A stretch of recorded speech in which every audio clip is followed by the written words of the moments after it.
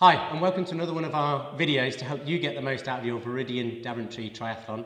I'm here with Barry. Barry's one of the paratriathletes from the Rugby Triathlon Club, and he's going to give us some reflections on the race from a paratriathlete's perspective, and there's also some tips and tricks.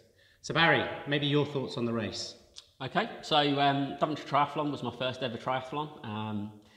Really good, really enjoyed it, great course, great support. The club make you feel like you're part of the club before you even are a member of the club. It's a good course, it's tough in places, but it just makes that feeling of success That you've achieved ever something. more at the end. It's just a cracking race, and if it's your first race, can't fault it. Awesome, awesome. What about some tips then in terms of, from a paratriathlete's perspective?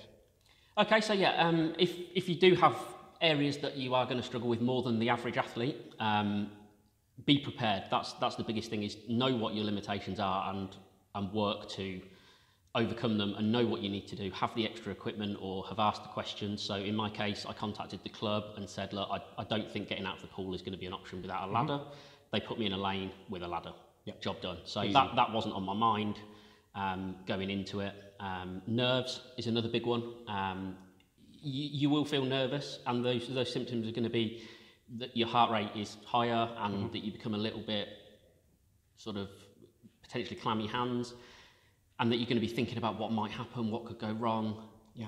But if you reverse that and think of it in a different way, that could almost be construed as excitement. Yeah. That your heart rate increases and you're thinking about what's going to happen in the future. And at the end of the day, it's a triathlon. It's something you've chosen to do. It's a hobby. It should be fun. So you're not nervous. You're excited. Yeah, yeah. Very good. And once again, just be prepared. Okay. Great tips.